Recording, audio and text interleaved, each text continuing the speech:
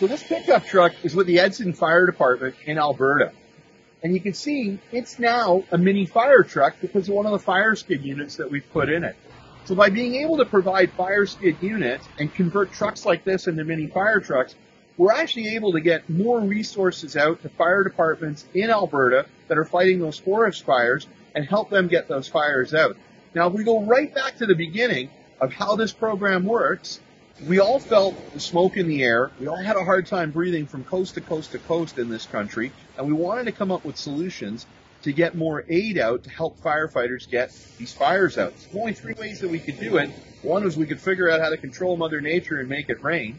Two was to get more personnel deployed out. Or three was to get equipment like this out so that they could activate all of the 41 firefighters that actually work in the town of Edson, because they would have more trucks to deploy. So with the help of, companies and the public and donations, we actually employed people in Edmonton at Rack Customs to make these skid units and then donated them out to fire departments and municipalities and communities and got more firefighters out to the front line to get those fires out.